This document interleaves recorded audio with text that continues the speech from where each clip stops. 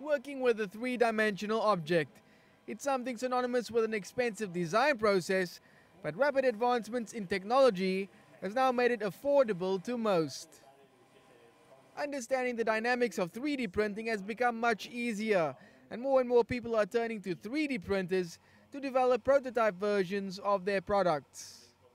The Cape Craft and Design Institute is tasked with growing craft as an economic sector in the Western Cape, and they've registered an uptake in the amount of people that have turned to their 3D support service to build and enhance their craft designs.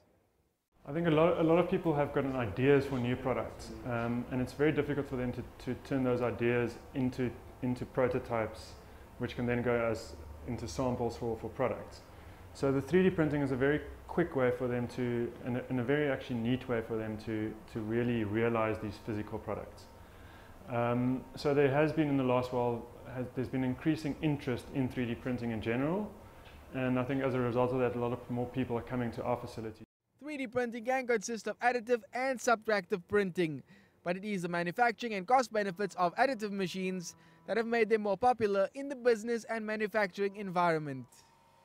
Prices for new printers now start at around $1,000, a small investment for what could be healthy returns.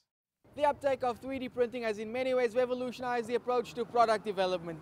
3D print shops like this one may seem novel, but they're making a big impact in the way smaller businesses are harnessing technology to come up with creative designs for their products. Udeds is said to be the city's first 3D print shop. They saw value in adding the technology to their business. They print everything from mechanical tools to bracelets, offering a unique service in the market. We brought it in as a way of adding additional value to our services. So where if you were a jeweler or say an engineer, you would typically want to actually do a small plastic prototype of your actual model before you produce it in its aluminium form or titanium form.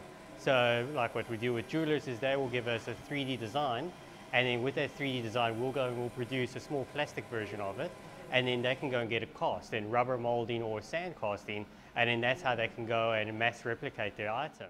The merits of 3D printing are certainly there for all to see, and by all accounts is likely to be a common technology in the workplace.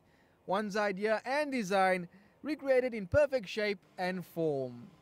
Travers, CCTV, Cape Town.